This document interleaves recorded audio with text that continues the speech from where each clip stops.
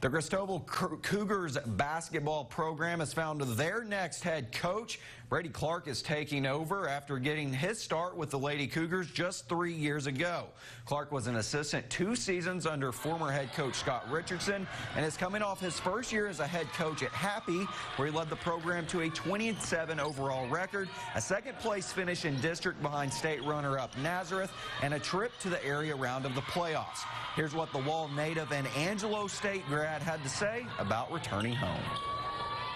It's a dream come true. You know, Cristobal gave me my first shot and, you know, let me get my feet wet. I learned a lot my first 2 years under Scott, and it's just a dream come true. Like, and got to go to a great community and Happy.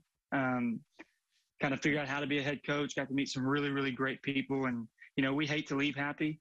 It was really, really good to us, but you know, when God gives you a chance to come home, and you just got to take it, you know.